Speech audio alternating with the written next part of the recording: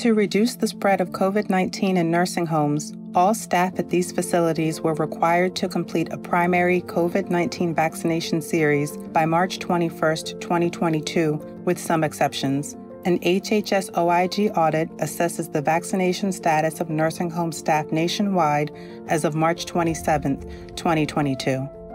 An estimated 91% of staff received the required doses in a primary series of a COVID-19 vaccination. Among HHS's 10 regions spanning the country, there was variation in the estimated percentages of staff who received these vaccine doses. Additionally, though staff were not required to receive a booster dose, an estimated 56% of staff had received one. Across the HHS regions, there was also variation in the estimated percentages of staff who received a booster dose.